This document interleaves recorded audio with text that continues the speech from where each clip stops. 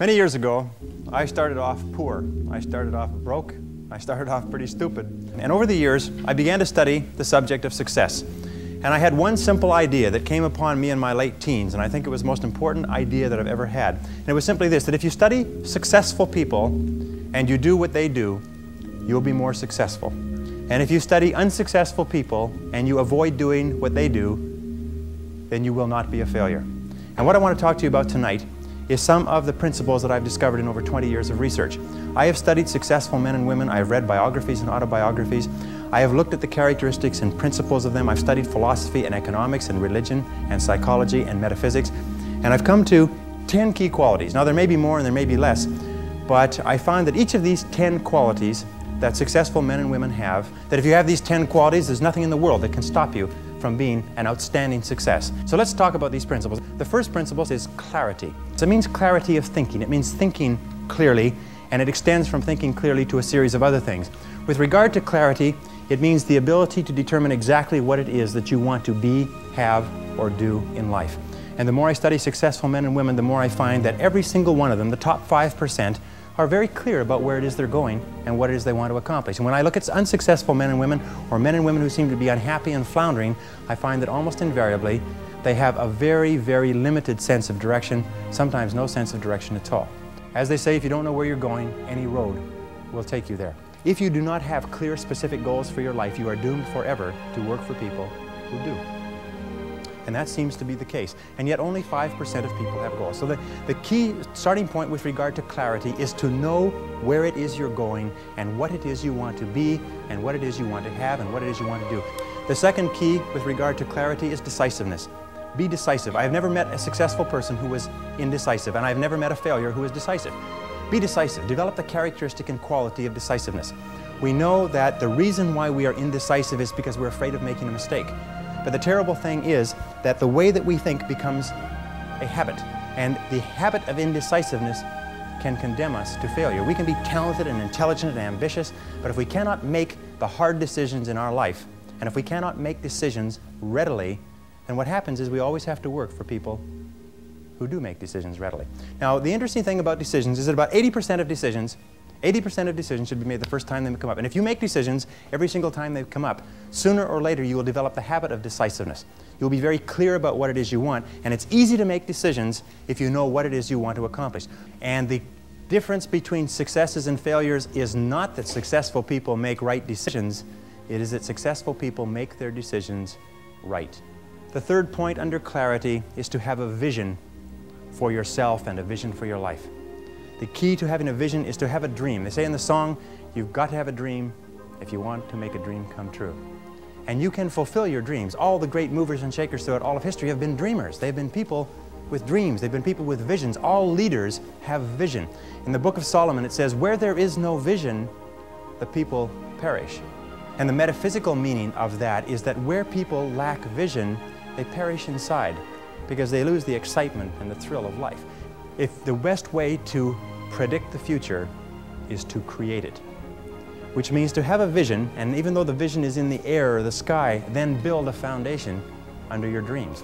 And when you see men and women who rise from poverty and obscurity to fame and renown, you invariably see someone who had a vision of what they could be and have and do that was far beyond what they were. Every one of us has had an experience. At one time when we were small, we had a vision of being grown up and having our own cars. And as we grew older, we had a vision of having our own homes and our own families. The problem is that our goals are set so low that even when we do achieve them, they don't turn us on. They don't fill us with enthusiasm. So dream big dreams.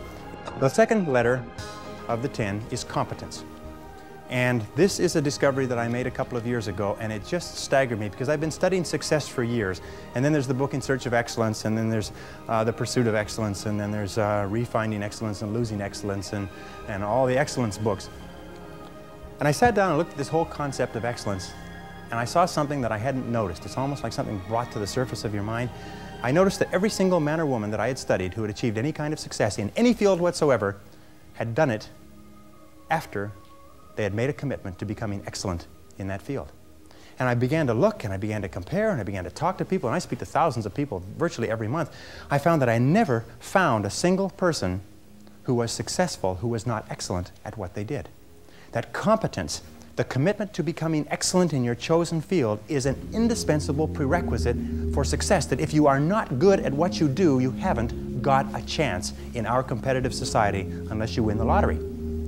And only the top 5 or 10% are excellent. You must commit yourself to excellence. You must commit yourself to becoming the best. And the wonderful thing is that excellence is a journey. It's not a destination. You never get there. Complacency and satisfaction are the key enemies of excellence. But once you commit yourself to becoming excellent, the whole world opens up for you. A very important point of excellence is this means simply this: do your best every time out and always strive to do it better. Excellence yields opportunities, because when you become good, you open up. It's almost like the Red Sea of opportunity opens up in front of you. When you become excellent, you come to the attention of people, and people try to get you, and they give you more responsibilities and more opportunities. You see, when we do something well, it gives us a feeling of self-esteem and pride. We feel like a winner. But if we do things in an average way, it doesn't give us anything. That's why the companies that have committed to excellence are not hundreds of % better in any given area. What they are is they are 1 or 2% better in 100 different areas. That's the key.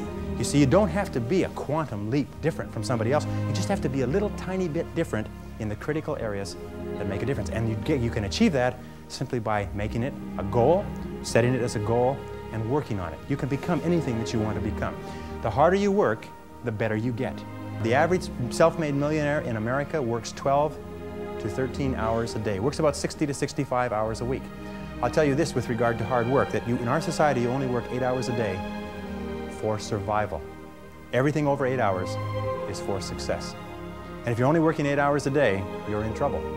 If you're only working 8 hours a day, you better have a rich uncle, or you better have somebody else who's going to take care of you, because 8 hours a day only gets you survival in our society. Because it's so competitive that somebody else is working 9, they've got an edge on you. Somebody else is working 10, they've got a bigger edge on you. Every hour over 8 that you invest is an investment in your future, is an investment in your success. And if you put in the hours over 8, whether it's studying or reading or working, if you put in the hours, it will pay off, and it will pay off in spades. It's like throwing seed in the ground. When you throw a seed in the ground, the plant that comes up is not just one seed, it's hundreds of seeds. There's a crop that you put in, but you must put the seed in the ground first. The next letter, C, stands for concentration. Concentration. I think that the ability to focus and concentration are the 2 keys to success in life. You see, in life there's never enough time to do everything, but there's always enough time to do the important things. Instead of doing what is fun and easy, which is what most people do, you know what they do? They make a list of everything they have to do, and then they start at the bottom of the list and they work on the irrelevant things. At the end of the day, they haven't got anything done. Successful people, peak performers, concentrate on the top items. And remember, anything other than working on the top items on your list is a waste of your time. And time management is not just time management is life management. You can do anything you want with your life if you'll manage your time properly. We all have the same 24 hours a day, and the ability to concentrate, to discipline yourself, to use willpower and perseverance, to concentrate on one thing at a time is a quality of all success. Nothing great has ever been accomplished without the ability to concentrate single-mindedly on one thing at a time. Develop a sense of urgency. A sense of urgency is a quality that is possessed by only 2% of the population.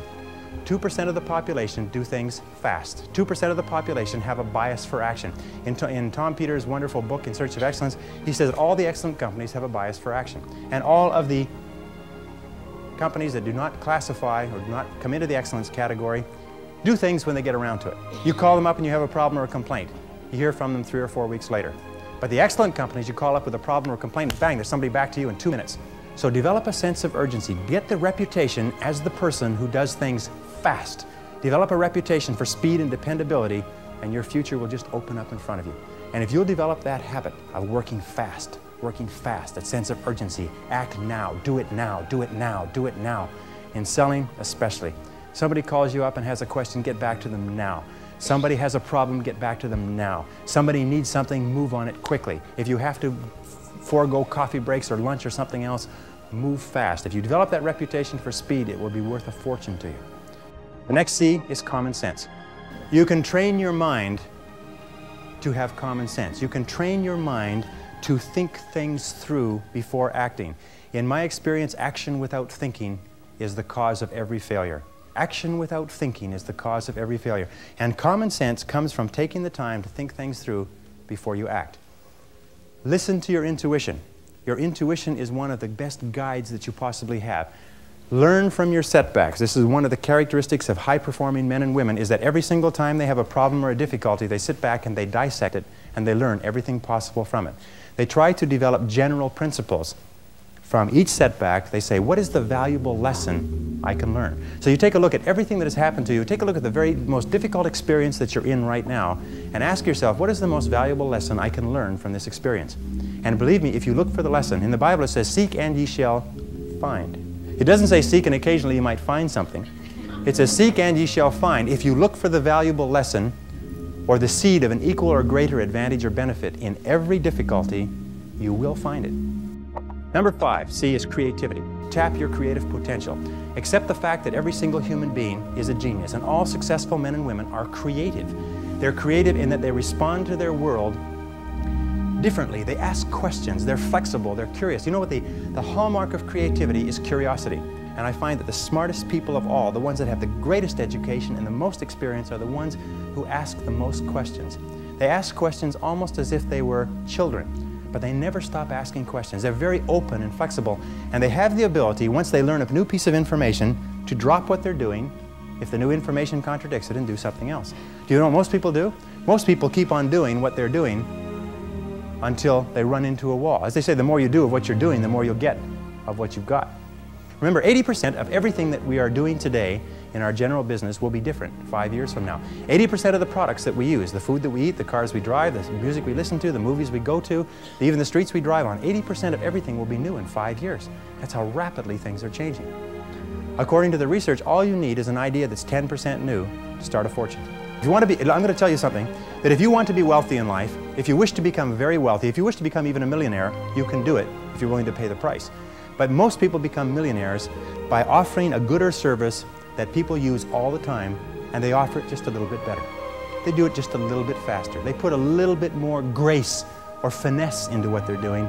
They handle it, they wrap it, they are more polite. The restaurant that has people coming back to it may have food that's only 5% different, but it's the way the people handle it that's so different. You can do anything you want in life. All you have to do is find an idea that's 10% new, and you'll find it if you flood your mind, read magazines, read books, ask questions, ask why people are doing things the way they're doing. Next is consideration. Consideration is based on the fact that the quality of your relationships with other people more than anything else will determine your success in life. How well you get along with other human beings, your quality of interaction will determine your happiness, your success, your achievements, your wealth, and anything else. And that's very, very true. Develop the people skills that you need to be successful. Take courses in communications. Take courses in effective listening. Take courses in public speaking. You know, one of the most important parts of communicating and getting along well with others is the size of your vocabulary. You've probably heard that before. The size of your vocabulary, your ability to express yourself orally, your ability to stand on your feet, your ability to write effectively and get your point across to others will have a tremendous impact on your life, because you cannot imagine a successful person who cannot communicate effectively with other people. Consistency means that dependable, steady, predictable work is always vastly superior to spurts or flashes of brilliance and genius. There's a law of accumulation in the universe, if I can pass this on. A law of accumulation that says that even though you do 100 things or 1,000 things that you don't see, eventually they accumulate and they gather a force of their own. That every single great accomplishment in life is the result of thousands of minor accomplishments that nobody ever sees. But every single great success was at one time a failure. And they failed and failed and failed and failed over and over again. And all great successes are a story of failure, failure, failure, failure, failure. Outstanding success. Boy, ain't he lucky. Isn't that right? Boy, he was lucky. He sure had the right connections. The next C is commitment.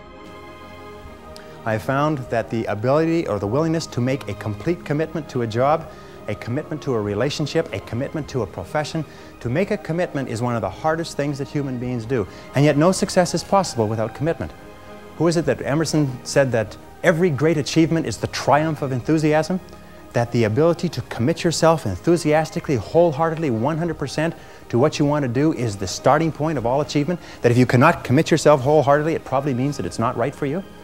And that all of us in life seek for something that we can commit ourselves to. Alan Cox, in his book, The Achievers, which came out last year, found that the executives in the corporations that he studied who achieved the very most in the shortest period of time had found the proper niche for themselves and had lost themselves in their work. Dr. Shirley Blotnick's study of self-made millionaires. 83 out of 1,500 people became self-made millionaires over 20 years. He found that the one quality that they all had in common was that they picked work that they loved, they specialized in that work, they became very good in it, and they eventually became paid very well for it, and then they held on to the money. Courage is the outstanding quality of all leaders. Courage means that you have the ability, you have the willingness to confront your fears. Because what I've found over the years is that brave people, courageous people, are not people who are not afraid. They're simply people who master their fears. They're simply people who face their fears, confront their fears. Now, Mark Twain said it many years ago. He said, with regard to fear, he said, do the thing you fear, and the death of fear is certain. Now, fear and courage tend to be habits. That if you are afraid and you give in to the fear and you back away, it becomes a habit to back away whenever you're afraid or unsure.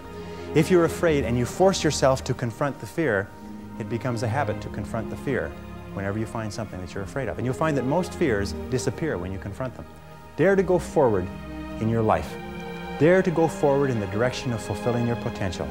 When I was, many years ago, I was a karate student. I was also a karate instructor, and I competed in 3 international championships. And one of the things that I learned from my best karate instructors, and I studied under 6 world champions, is they told me that when you fight, always move forward.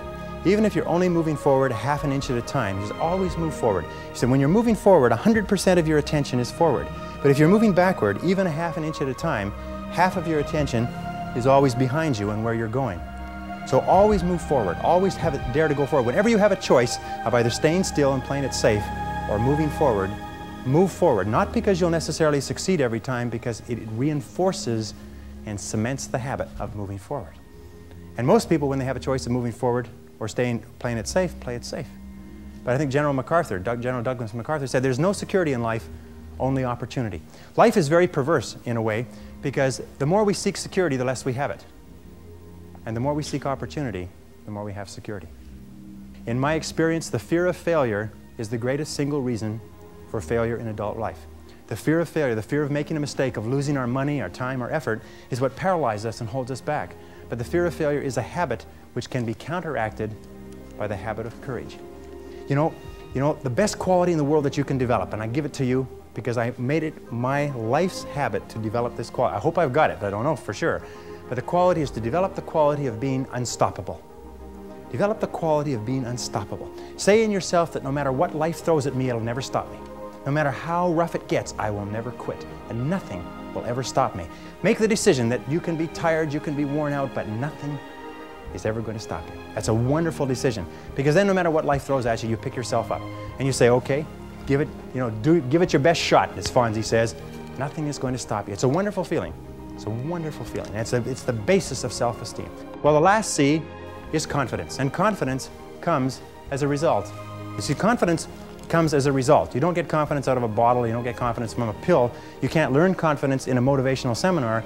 You only get confidence by doing certain things over and over again that build a solid foundation within your own mind that you can do whatever you need to do, that you have what it takes to be successful. Self-doubt is the great paralyzer of all activity. We all have self-doubt. And the way we overcome that self-doubt is by doing the things that we would normally back away from. As I say, continue to move forward. Self-confidence begets great achievement. You cannot imagine a successful person with lacking self-confidence.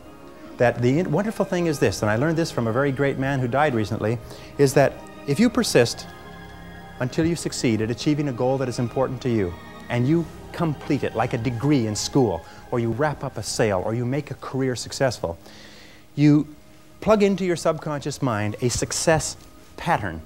And then the subconscious mind, running on the basis of inertia, attempts to adjust your words, actions, and feelings to duplicate that success pattern. And that's why they say nothing succeeds like success. That once you've been successful, you have a pattern set down which will enable you to apply that pattern to another part of your work to be successful in that. And the more you succeed, the more this pattern of success is reinforced. And you'll finally reach the point where it's impossible for you to fail if you succeed enough times. Because you will have within you a self-adjusting mechanism that will guarantee your success.